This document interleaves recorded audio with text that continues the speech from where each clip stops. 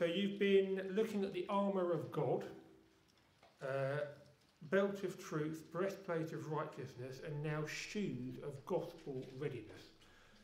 So I'm going to read Ephesians 6:15. Just that one verse, Ephesians 6:15 from the ESV. Paul exhorts us to, as shoes for our feet, put on the readiness given by the gospel of peace. The readiness given by the gospel of peace. You'll notice, of course, if you've read the full list, that most weapons or garments in this list are defensive rather than offensive, designed to withstand rather than to attack. This, of course, is consistent with Paul's overarching statement in verse 11. Put on the whole armour of God, that you may be able to stand against the schemes of the devil. Stand against the schemes of the devil. We are not to go looking for the devil or to pick a fight with him, but we are to be prepared for his attacks, aware of his schemes, as 2 Corinthians 2 verse 11 puts it. So for this reason, most of the armour is defensive rather than offensive. It's defensive armour as opposed to offensive weaponry. So the picture is one of active resistance. There are, however, 2 exceptions to this rule. They are the sword of the Spirit, which you'll come to in due course, and the shoes of gospel readiness, our subject for today. Shoes, of course, serve a twin purpose. They provide protection and stability, enabling us to stand firm, in Paul's language, and they also provide mobility. They enable us to get moving. In this context, in the context of today's verse, they equip us to march into battle and to defeat the enemy. So let's look a bit more closely at these 2 concepts, stability and mobility, and see how they apply to our walk as Christians. Firstly, stability, protection and stability. Our situation may be different from that of first century soldiers to whom Paul was referring, but the battle of faith is no less intense. We may not be enlisted in an earthly war, and we hope and pray never to be so, of course. That's particularly on our mind at the moment.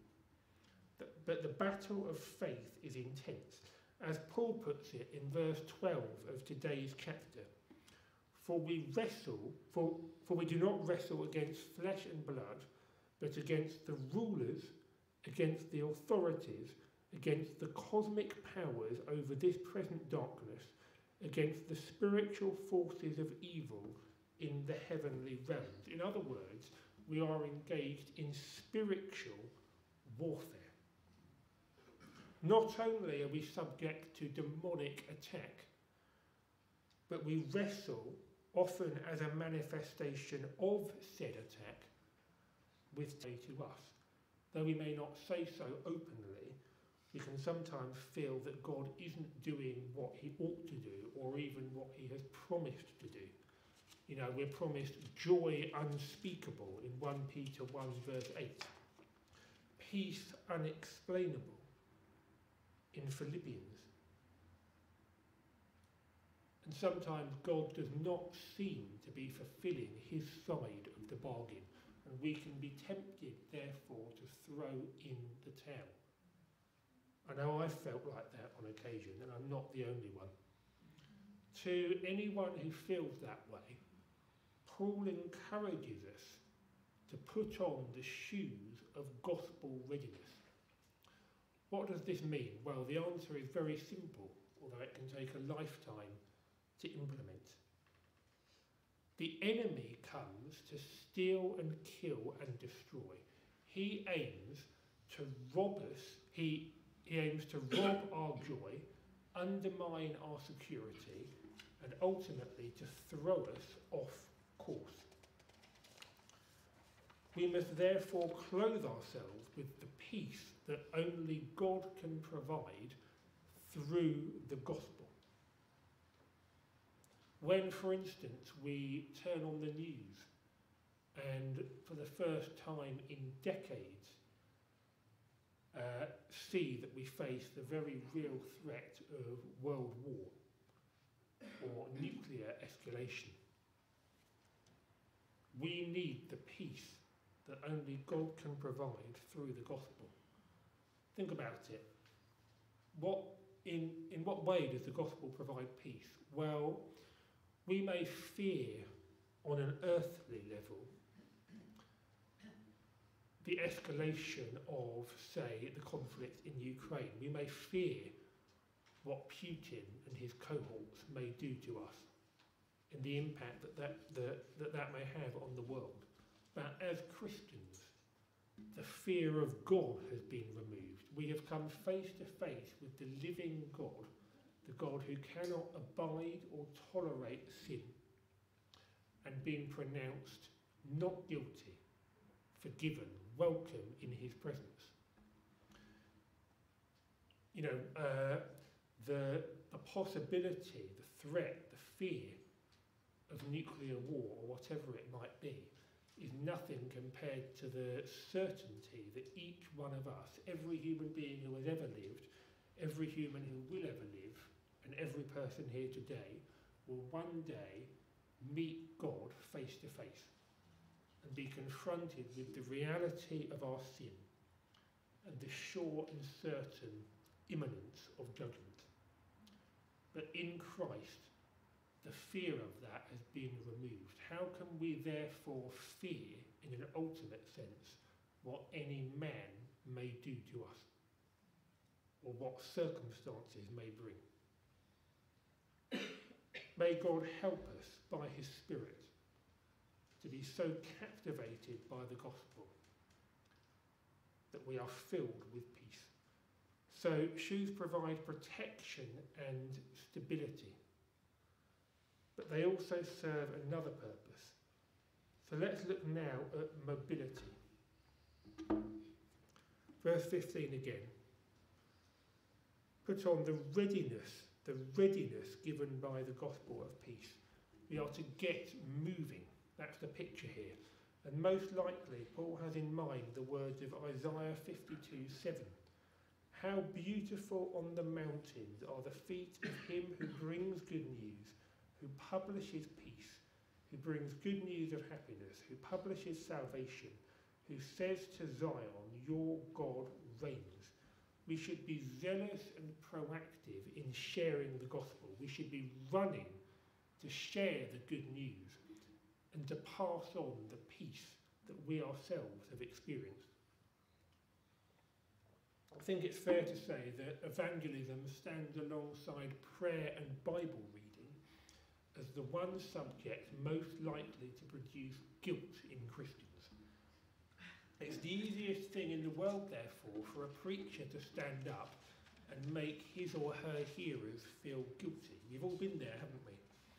You know, I don't mean this to condemn, but how often do you share the gospel? Or even, how dare we be ashamed to share the gospel? How dare we care more about our reputation than the eternal destiny of our hearers and the honour of God's name? We've all heard this, and of course it's a legitimate challenge in its place. But it's not the approach that I want to take this morning. Instead, I want to inspire you with a positive vision of the gospel so that you are compelled, not pressured, but compelled to share it. Having been granted such peace and joy through the gospel, how can we keep from passing it on? How can we possibly keep it to ourselves?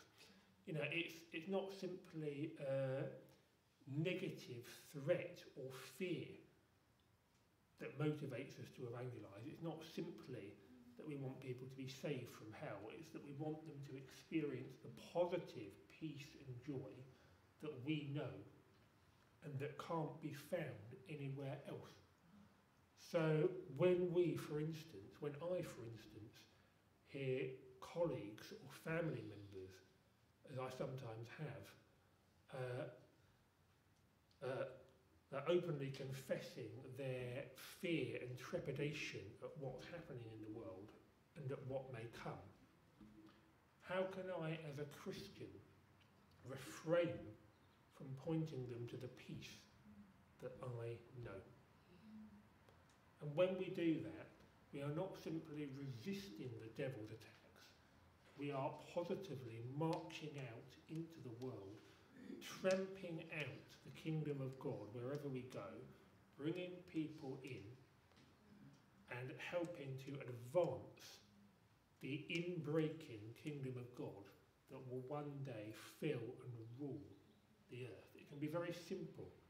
It can just be a one-sentence testimony to the peace that you found in Christ, but that can have an eternal impact in the spiritual realm.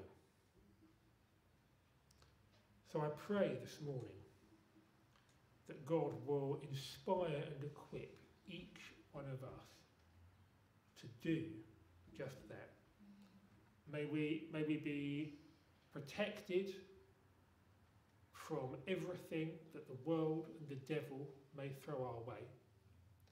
May we stand firm against his attacks and not be moved. That's what Paul encourages us to do here.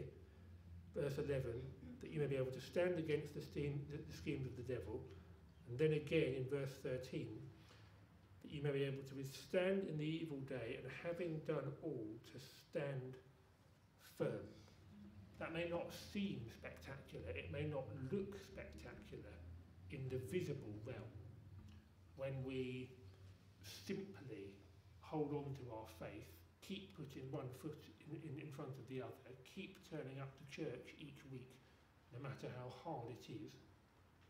That may not seem spectacular, but in Paul's mind, and according to a biblical framework, it means that we are resisting the full onslaught of demonic attack. We are triumphing over Satan and all his cohorts. We are winning the spiritual war in God's strength. So may God fill us with his spirit and grant us his peace, so that we are able to stand firm. And may he, furthermore, anoint us with his spirit, so that we are equipped to march out into the world and claim the